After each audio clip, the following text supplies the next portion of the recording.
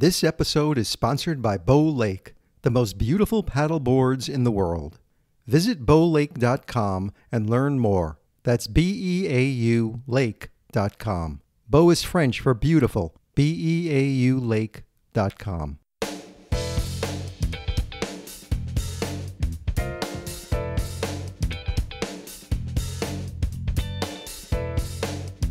You're listening to The Luxury Item, the podcast on the business of luxury and the people and companies that are shaping the future of the luxury industry. Here's your host, Scott Kerr.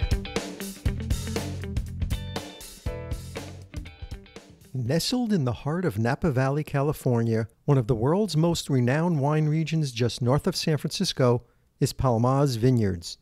This renowned winery is proudly owned and operated by two generations of a family that has brought cutting-edge technology, creativity, and hospitality to the culture of wine and the time-honored art of winemaking. Palmaz Vineyards stands out for its wines and its unique site, which includes an 18-story high subterranean winery where its wines are produced using novel technologies and state-of-the-art equipment. Palmaz Vineyards produces some of the region's finest wines and often finds itself on a best wine or a top vineyard to visit Napa Valley list.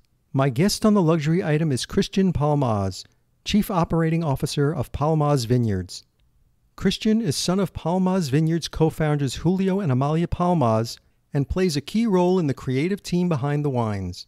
Christian is recognized in the industry for having created unique, highly sophisticated applications to improve vineyard management.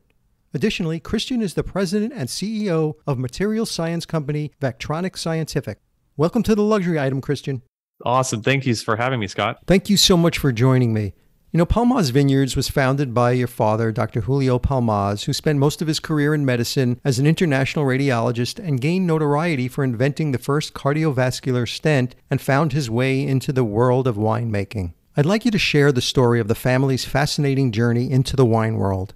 You know, it really started out here in California, when my father was, doing his residency. He was at UC Davis. Twice a week he was working at the VA hospital. And then the rest of his time so they were living in Martinez, and the weekends were dominated by Napa, right? So they fell in love with this place. My dad had this white Triumph Spitfire, and they would drive up and down the valley on the weekends, visiting their favorite wineries. I mean, doing the Napa Valley thing, the same way it's done today. A little bit different, right? There were more family-owned wineries. It was more of a unique feel. It was kind of the heyday back then. It was lovely, and but this place obviously left a mark on them for sure.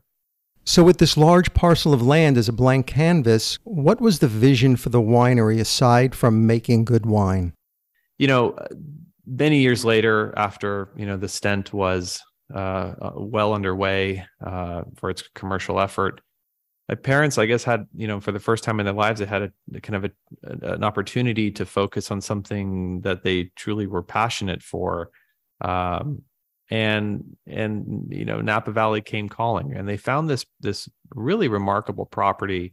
Now we look back and we realize how unique these properties are. There's not many of them left that retained 100% of its pre-prohibition acreage, but that's what this place was, right? It was this untouched gem that was a once upon a time winery, pre-prohibition, founded by a man named Henry Hagen, 640 acres, spanning 3 different elevations of vineyards, and had not been touched for 77 years in terms of an agricultural operation.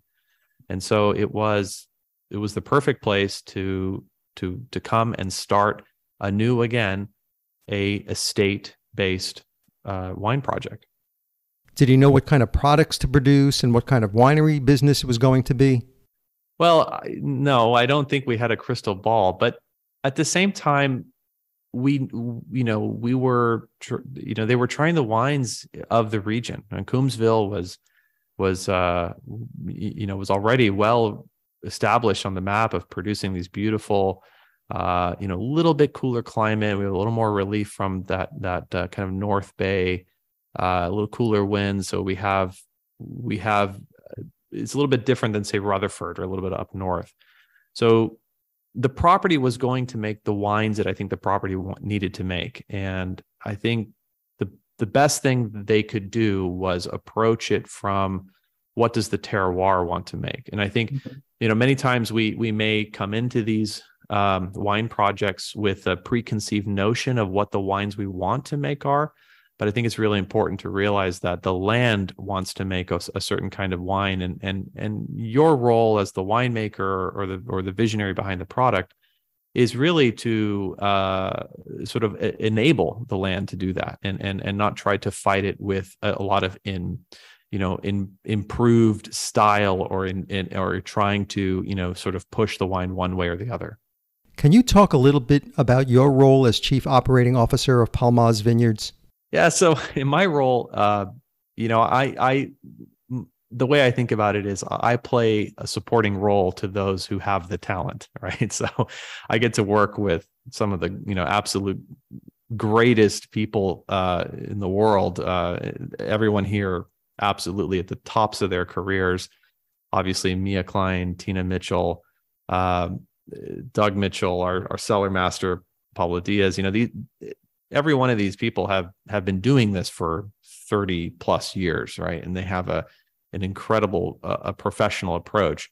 My role is really to provide them the place, the facility, and the conduit for their ideas, for the wines to truly be made in the vineyard and then translated in the winery. So, I get to operate and develop probably one of the coolest wineries ever built. Other members of your family contribute to the process as well. So what are their skills and their roles in this family affair? Absolutely. Well, so it's very much 3 generations on property. Of course, mom and dad, and then us 3 kids, with the 3 kids really being my sister and I, plus my wife. My wife Jessica is the president of the winery, so she runs the show. My sister acts as CEO and very much has her hands in every part of it. Also, really acts as our kind of stylistic director. Works very closely with me and Tina on the blends, and then I do all the operation stuff. Making sure that the facility is operating correctly, that the viticultural program is being executed, to the winemaking wishes. And so we work quite well. And, of course, we're looking to the 3rd generation, which is, coming up and, up and coming here in the next decade or so. One of the many remarkable feats of engineering I keep reading about at Palmaz Vineyards is the 100,000 square foot, 18-story underground winery called The Cave, which is really the heart of Palmaz's winemaking operations. Can you explain what The Cave is and why it's considered an engineering marvel? Yeah, it's really an amazing building. Aside from all the amazing winemaking it does, the structure was envisioned really for 3 design principles. So the first design principle was you had 64 acres spanning 3 different elevations, lots of different soil types, microclimates, lots of different reasons to keep things separate through the winemaking process. So what do you want as a winemaker? What's the ultimate goal? The ultimate goal, in my opinion, if you think about winemaking as like painting a painting, so if at the end of the process, guys like me, we make paint, we make the color red, the color yellow, the color blue. Our job is to translate these ingredients to the winemaker so that they can sit down at a blending table 2 years later. So what they don't like is when we, sort of do parts of their job for them, right? When we make decisions, because the process makes decisions for them, where we start to pre-blend components together because the winery was designed to do that. In this case, imagine designing a facility that would take each terroir, each little parcel in the vineyard, and maintain it separate, not just through fermentation, but all the way through barrel aging, so that you could sit down at the end of a 2-year process and have the individual barrel ingredient representing the free run or the press of that single parcel, all kept separate so that you can interpret it and then design, blend the best wines you can. So the winery was designed to keep separate the 24 unique parcels that live across these 3 elevations of vineyards. Of course, we have all 5 Bordeauxs. We also have a whites program with 3 whites. We have a little bit of Grenache as well. So that was sort of the first design principle. The second one was that we were going to do all of this under gravity flow concept. So gravity flow became a really hot button topic in the late 80s when we began to understand the molecular delicate nature of wine, particularly in the tannins and the way they polymerize, and it really affects the wine's aging characteristics and how important it became to be as gentle with the wine as possible during the winemaking process. So, as was very popular in the early 90s, was to design wineries that were as gentle as possible. This would take that to the next level.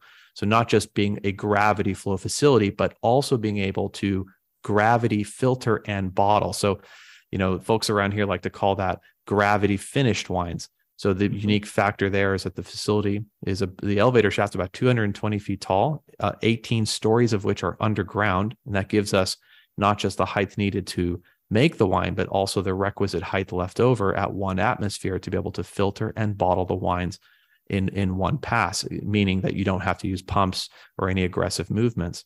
And then the last design feature that really defined this, it was the fact that the winery was a net zero water consumptive structure. So we were one of the first wineries approved by the California state and county to be operated under a net zero water consumption, which is immensely important. As we've gone through drought eras in California, the winery's ability to conserve 100% of the water it uses, treat it back to a very, very high standard using non-salt based components is really fantastic. It's all aerobic, organic, digestive filtration systems that were developed for us.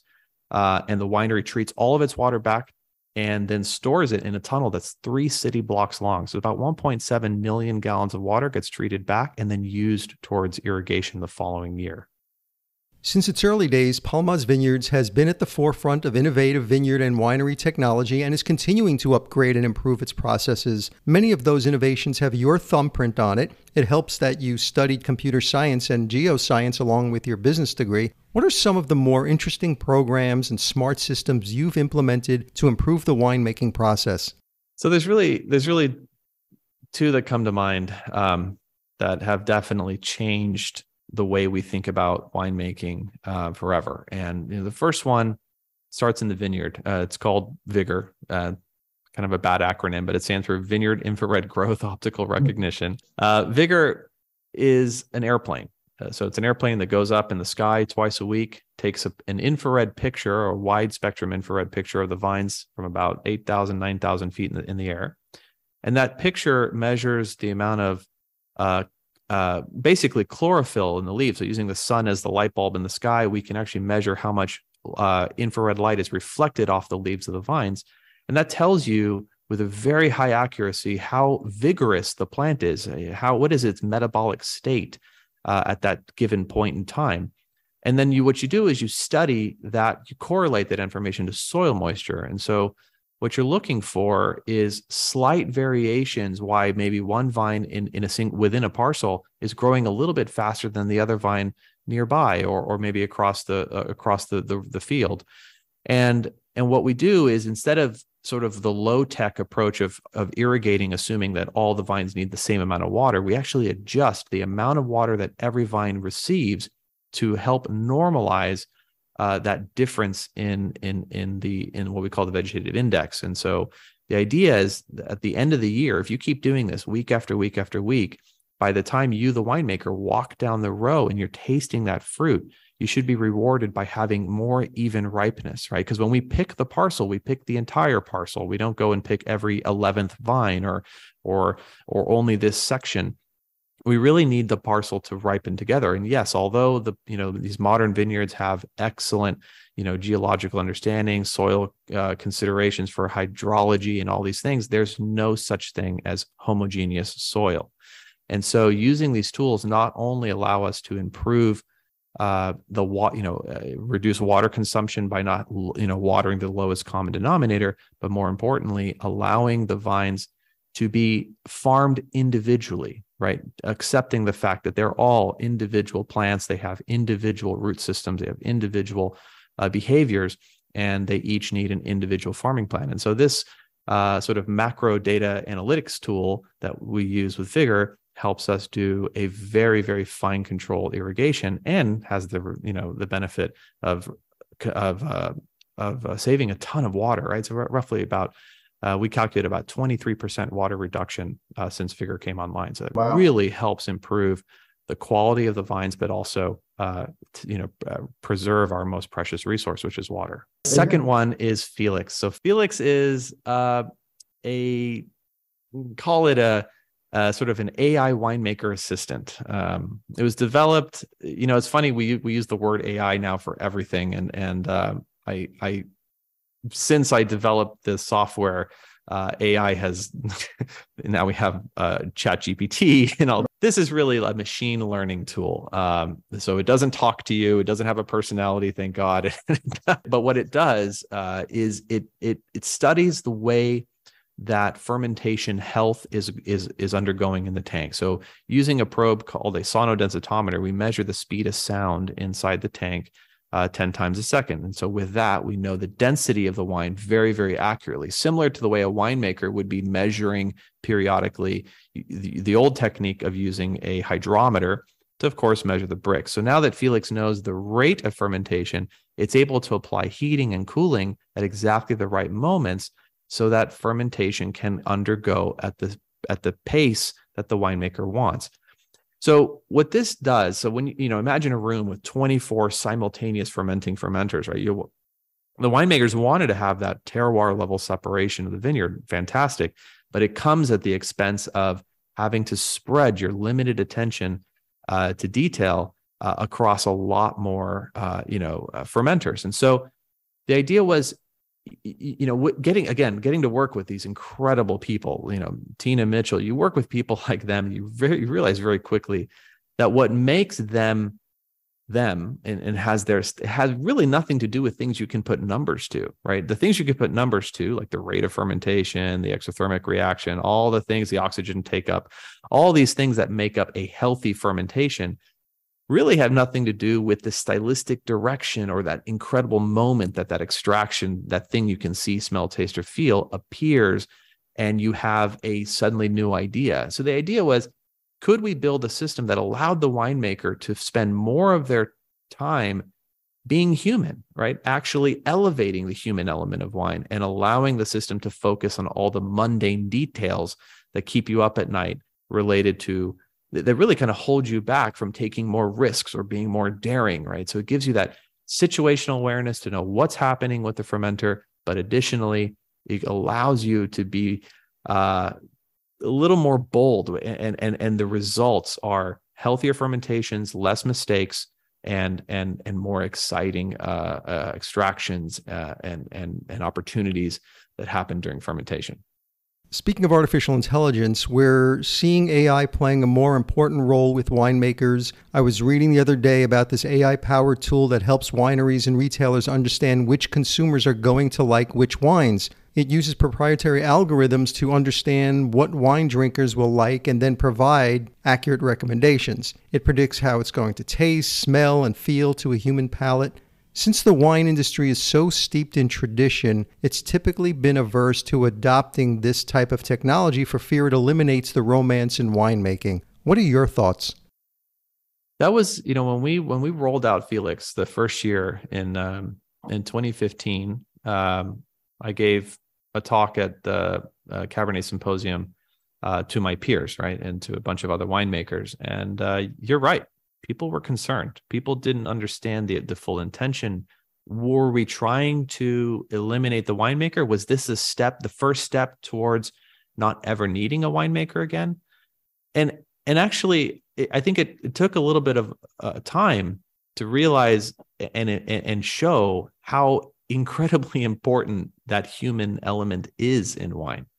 And so, I think we as humans do things very, very well in certain aspects, but we don't do things very well. We have to sleep, we have to eat, we get fatigued, we get sick, and things can happen to us.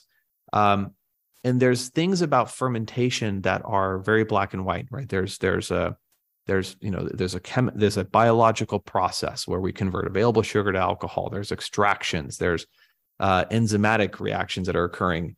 All these things that are happening, we definitely know when things are going well and when they're not going well. We know when there's an oxygen deficiency in the tank, for example. But there's a whole bunch of things that we don't really have, besides phenolic understandings and very advanced expressions. The human is so good at understanding and recognizing that stylistic direction that feels good, that tastes good, that has that artistic expression. And I think what we found is that it's more important to help the human do the human job, and allow them to be sort of relieved from the dumb, boring, and repetitive. And I think that's where Felix really made a big difference. It helped us see the problems before they were happening. And so just from a quality standpoint, quality control standpoint, Felix had that impact. And the result, here we've been working with Felix now for almost 8 years. The breadth of data and the knowledge and the refinement of the technology has now entered a new era. And it allows Tina and Mia to have a comfort level to push themselves into, taking risks and having be more daring, being more bold, things that they may not have tried, a decade ago. I want to talk about the brand. At what point did the Palmaz brand strategy start falling into place where you looked at your story, your people, your land, and your wines and define your identity? It's a good question. I don't think it happened overnight. It kind of developed slowly. It's funny. We just recently sat down with the whole team, the whole marketing team, the winemaking team, and we tasted through. We did this. My mother put on this beautiful dinner, and we tasted through every wine we've ever made, right, all the way back to 2001. And it's amazing to see not just the evolution of the wines, but also the similarities between them. It takes 2 decades of making wines, I think, to sort of look back and say, wow, this all came from the same place, and I can tell that it came from the same place. And yes, in this era, the wines were made by the same people, right? And in the same facility by the same grapes, and there's something wonderful about that. But also, that you see personalities in some vintages over others. So from a brand perspective, I think what we've done well is we have stuck to our guns. We haven't really evolved the concept away from the original goal, which was develop a property, make a wine that comes from a place, right? Made by very, very talented people in a facility that holds nothing back, and everything is done to the same level every single year. And it has this sort of forever feel to it. And I think our customers, as they get to know us and they get to know the brand, and they come back every year and they put another bottle in their cellar representing another vintage, I think they also see that. And I think that's what really ended up defining the brand. It wasn't a brand direction. It was just time. And I think there's nothing like time in this industry that allows things to develop themselves. And I truly believe this: if you just stick to your guns and you make a good product that you can be proud of, others will notice. We'll be right back after a quick break with more of my conversation with Christian Palmaz. Bow Lake in Rocky Shore. I will return once more. Yes, I will. Boom, diddy, boom, boom. Boom, diddy, boom, boom, boom. All right. The world's most beautiful paddleboards. Bow Lake. The water is calling. We're back with more from Christian Palmaz. In 2016, you wanted to return to your family ranching roots in Argentina, and your family purchased a nearby historic ranch that dates back to California's gold rush days and expand into cattle operations, specifically Wagyu cows. In an article, you said, "We decided to tackle the American beef concept, feeling that America was ready for a better option than what was currently available in craft luxury." So was expanding into the beef business something you and your family thought about for a while? No, I have to tell you, I don't think any of us were sitting around looking for something else to do. But we do spend, not many people know this, but we do spend a significant amount of time, about 3 months a year down in South America. So, originally my family's from Argentina. We spent a lot of time down there. And, if you know anything about Argentinians or a lot of South Americans, is boy, do they love beef and they love barbecue. It really defines a lot of the cuisine down there. This very much kind of at the table and around the fire. This kind of is almost a way of life. And going to the local butcher and picking up what you're going to cook that weekend. The experience is completely different than I think what most of us see here in the United States. Imagine if you bought beef the same way you buy wine, in the sense that you not only know where it came from, but you know who's behind it, and this a little bit about the season, and about imagine, none of us think about this, but imagine if there was a terroir of beef. Imagine if the cow that gave its life for us to have an incredible meal, if you knew a little bit about that cow's life and the way it lived and what it ate and how it was raised, and that is quite commonplace, because in South America we really tie a lot of the animal to the place it comes from. These estancias, these spectacular estates that are dedicate to raising a very high quality beef, and it's done at all levels, right? It's done at all price points, not just in the super high luxury. And so the other thing that we noticed is it's the way we cook, and a butcher approach, the kind of anonymous approach to buying, beef here at your local grocery store, is we oftentimes go to the grocery store and we purchase sort of, 6 New York strips or 6 tomahawks, or, we'll buy multiples of one thing, oftentimes with very little variety, right? Americans are very, we love the steak.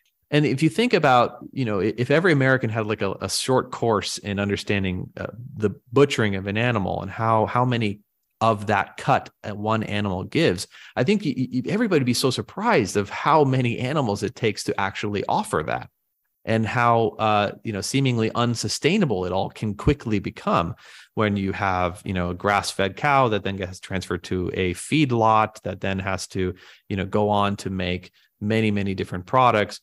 I think it would really change. And I think out of necessity, a lot of these countries in South America have developed a culture around the cuisine of one cow feeds a village, feeds a lot of people. And so the way that we approach, going to the butcher store is we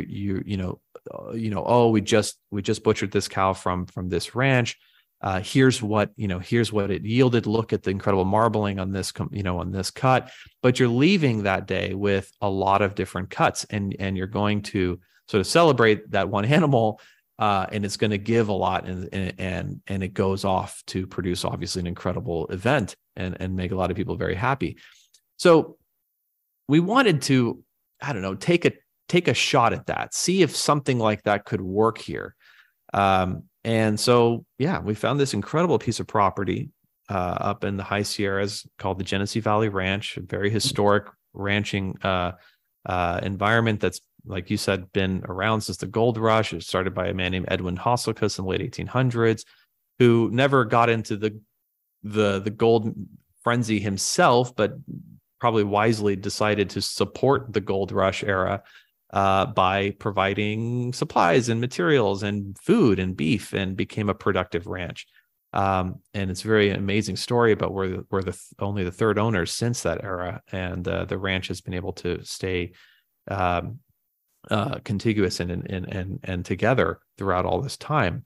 And so we approached this by starting this really exquisite purebred Wagyu cow. The Wagyu cows, not just because the beef is amazing, but the Wagyu cows, which come from high altitude Kobe, Japan, are actually acclimated to survive 4 seasons quite well.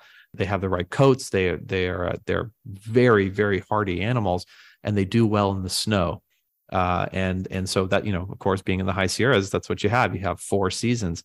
And this property has a diversified amount of natural grasses. So they're not cultivated, they're not seeded. These are actual natural native grasses. There's about 6 or 7 different species, but there's an incredible abundance of them. And so it's a fully grass-fed product, but it's achieving what you expect from the most exquisite Kobe beef out of Japan, and the graded on the A3, A4, A5 scale, right? So a really unique product. What experiences did you leverage from owning a winery and caring for vineyards, and the advanced technology you brought to the valley to raise, harvest, and sell your grass-fed Wagyu beef? Well, I think it came a lot from that approach. I think that vision of allowing the customers to sort of be a part of a more sustainable approach of not just enjoying an absolutely exquisite top level beef product, but also knowing that it's coming, where it's coming from, the sustainable nature of the way it is grown, and everything behind this process.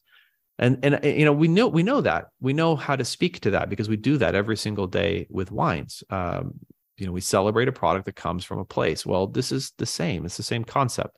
It's not anonymously sent into the wholesale beef program. This is sold direct to consumer. And when you do that, you get to do some things you don't normally get to share with the greater wholesale consumer base, which is there are cuts the animal has that there may only be one of, right? And so being able to work with a smaller group, a smaller audience, you can do some pretty exquisite things.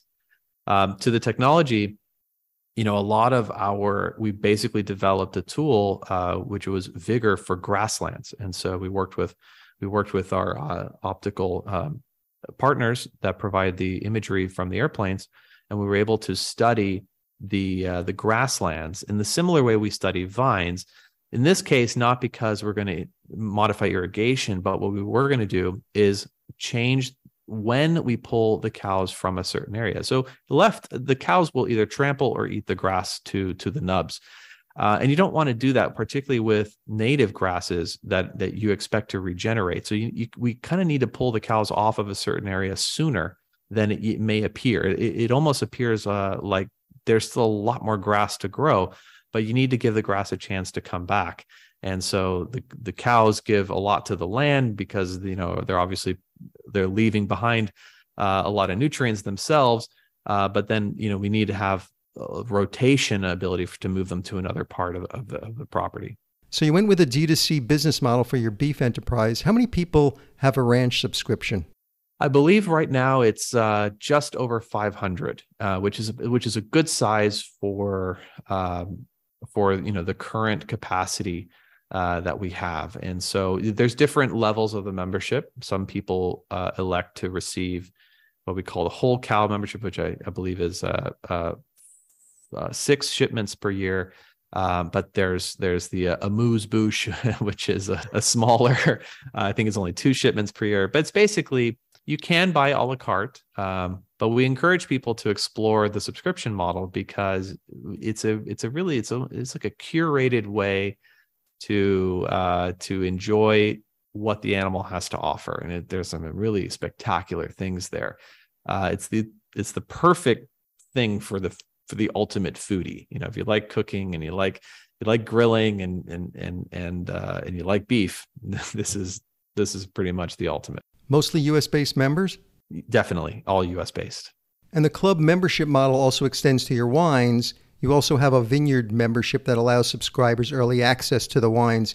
How many are dual members? Oh, significant portion. I would say the majority of the 500 members are in the Beef Club are in the wine program. And so, yeah, so the wine program has been around longer, of course. It's been sort of the preferred way to enjoy the Palmaz wines.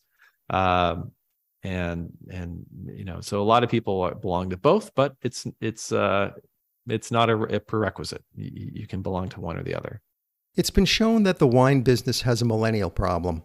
Aging baby boomers, currently the prime market for wine, are nearing retirement age, the time of life when consumerism typically declines. On the other side of the coin, millennials have given no indication that they are poised to step in. They buy much less wine than boomers, and it seems the wine industry hasn't done enough to entice them to become regular consumers. How do you think the wine industry and wineries can do a better job of marketing to millennials? Yeah, I think it's very brand specific. I recently asked this question to our marketing director. I said, what's the average age of a Brazos member, right? One of our club members. I was really surprised. It's 43, which I thought was quite young, given our, very high price point.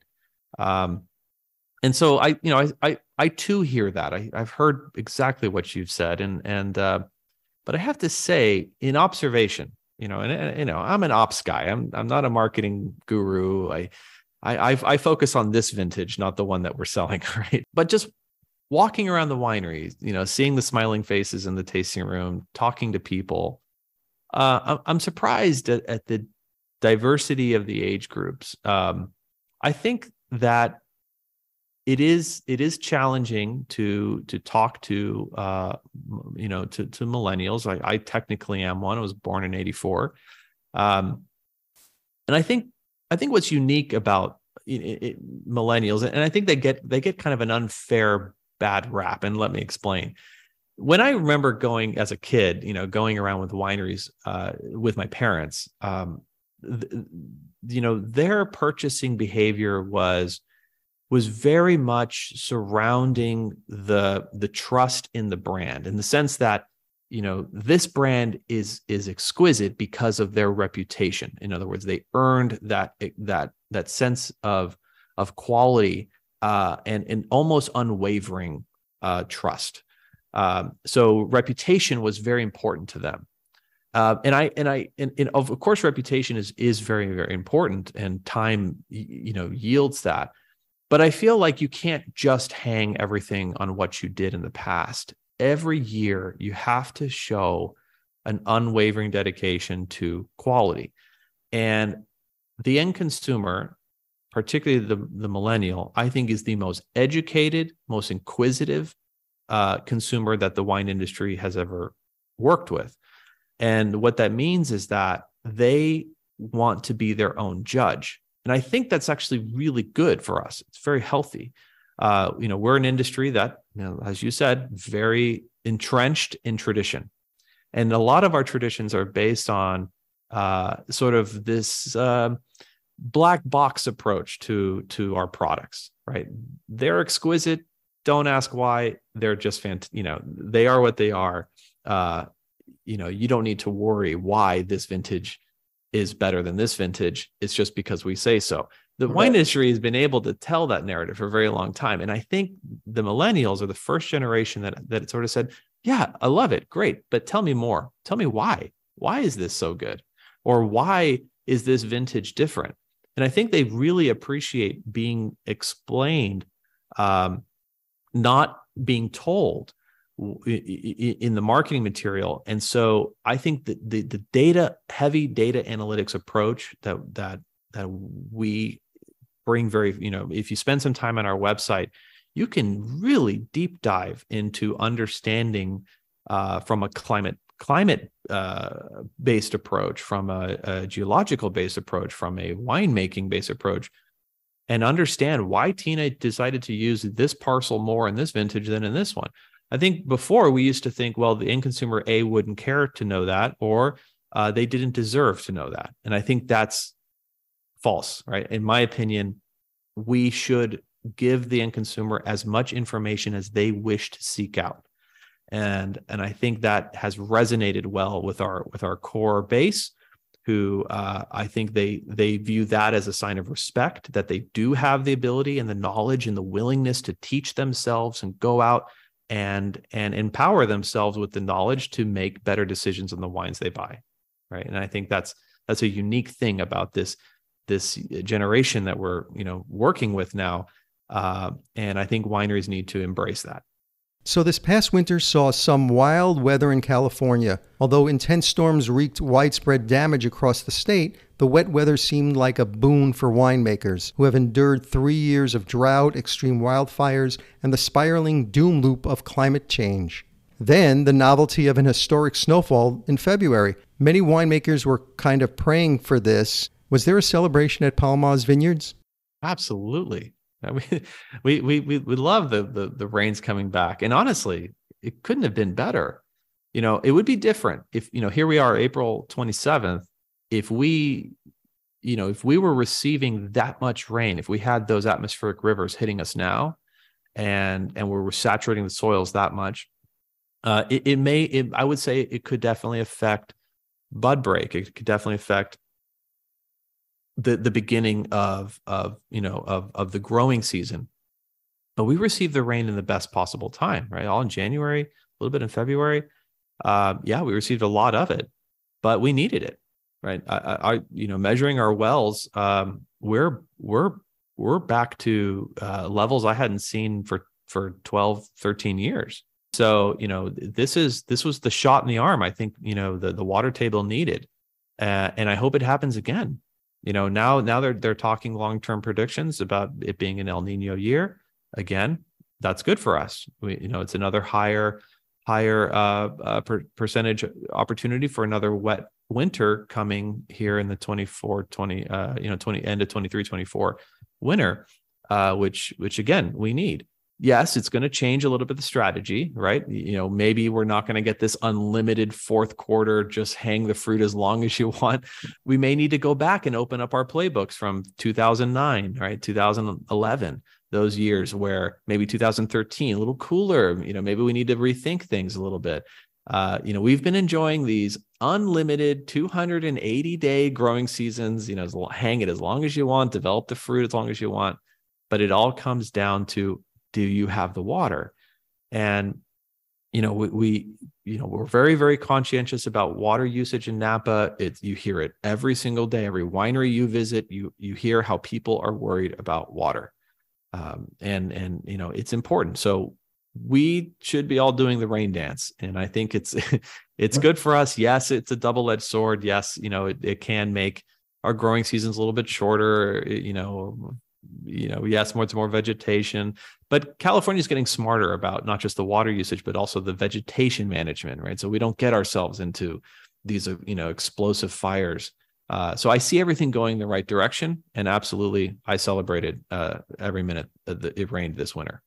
We can't talk about wine growing and winemaking without talking about climate change. When did you and your family begin to realize that climate change was actually having an impact on your work as a winemaker? You can't work in agriculture and not, talk about, know and understand climate.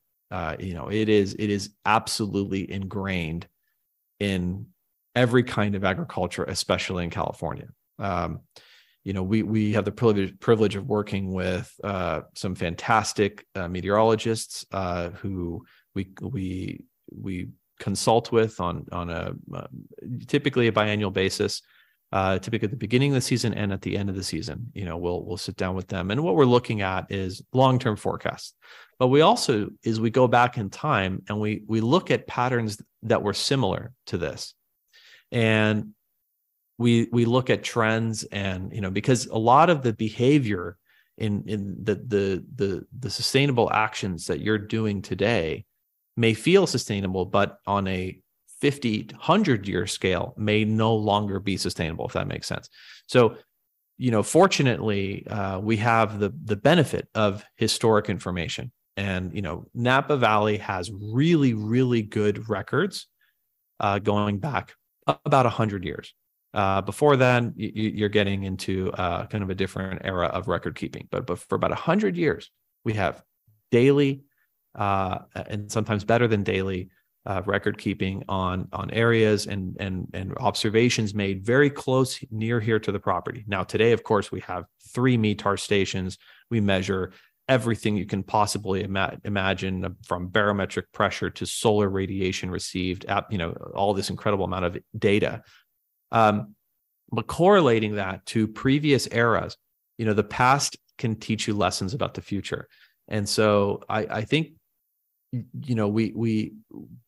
we look to the future, and you have to remember that global phenomenon occurring on a global scale are sometimes, or seldomly seen in a kind of macro level environment that is Napa Valley.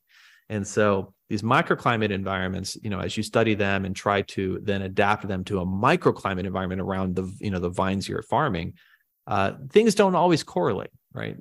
So for example, in the last, 15 years, we've actually seen an overall cooling trend in Coombsville. Now, of course, that doesn't jive with maybe what's happening in, oceanic temperatures in the Pacific, for example, which obviously drive a lot of the weather and some of the phenomenon that we see here on the West Coast. Everything's connected, right? But we live in a very small piece of the globe, and we're farming in a very small piece of the weather phenomenon that occurs here in Napa Valley. So it's really important to understand the future. But I think the key is to look to the past, and, looking back, even just, you don't have to look that far, just a few decades, and you can see patterns that have emerged before that can help us better prepare for what's coming. As talented a winemaker as you and your family are, this is not entirely in your control. So might there be a day when you say, you know what, this is what Palmaz cabs are going to taste like now? I think the big key to that statement has a lot to do with access to water. A big part of why I think our wines have been successful every single vintage. Not to say that they don't have personality. Every winery has an endemical touch from nature. The vintage puts a spin on every vintage, and you not only should accept that, you should celebrate that, right? That's what makes a vintaged wine so wonderful, the personalities of that vintage. But the quality, and ensuring that, a couple of years ago, I had to rescale our high temperatures, because we actually got, I think it was one day we saw almost 110 degrees Fahrenheit as a high, right? Well, my scales only went up to 100 for most years. So how do you survive that? How do you ensure, well, water? You got to give the vines, you have to control their stress periods, right? So we do these cyclical stress periods on the vines that gets them through the growing season. And if you don't have access to water, you're going to get outside the healthy range of what's acceptable for the vine, and the fruit will shrivel, the flavors will suffer, and the wine will ultimately be worse. And so access to water is everything. So this is why, I think back in 1999, when we began construction and developing the winery, I mean, people thought we were absolutely crazy to put in this enormous water treatment system. And I got to tell you, having an additional 1.7 million gallons of water at your fingertips to help get you through, and yes, the property, we're very fortunate. We have a lot of water sources here, but what may happen in 100 years or 50 years even, it's difficult to know. But what I do know is that we're being careful with the water we have. And I think that attitude and that approach to, just because you have it, use it, is what's going to ultimately help us retain the qualities of the wines that I think people come to expect from us. And I think that's the ace up our sleeve, is that access to water. That's very, very important. So what can we expect from Palmaz Vineyards in the near future? I think, it's been a real interesting era that I think we're stepping into. 10 years ago, we were really innovating at this sort of breakneck pace of creating new tools. Every we seem to be challenging every piece of the puzzle here. Now we've implemented some spectacular tools. I feel like we're in this era of refinement now, still innovating and trying new ideas. Now we're trying this new robotics application in the vineyard to maybe, instead of taking pictures from a plane, but actually do them by these battery powered robots. That can roam the vineyard at night and use better light sources and have more high resolution imagery of the vine. I mean, all these cool ideas. But believe it or not, they feel like refinements from the overall thought 10 years ago of should we even bother taking pictures of vines? And so now we've accepted that this is the way of life. This is the way we approach wine. This innovation first, art first concept, and I feel like I'm very excited about the things that are in the pipeline, and I feel like the next 10 years we're just going to get better and better. So my final question, Christian, is the luxury item question, which I ask all my guests. So if you were stranded on a deserted island and you can only have one luxury item with you, what would that luxury item be? It can't be any form of air or water transportation to get you off that island, or anything that requires mobile service so you can call somebody to get you off that island. What would that one single luxury item you would like to have with you? Well, for me, honestly, after doing that dinner a couple of weeks ago, it'd be another bottle of the 2003. That would do it. I'll figure out the rest later. Hopefully someone's coming to help. But yeah, in the meantime, another bottle of 03, I'll take that any day. Christian Palmaz, Chief Operating Officer of Palmaz Vineyards, thank you so much for joining me on The Luxury Item. Thank you, Scott. Thanks for having me.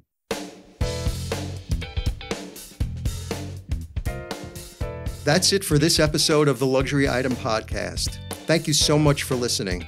If you found this useful and entertaining, I would be really grateful if you can share it with a friend or colleague.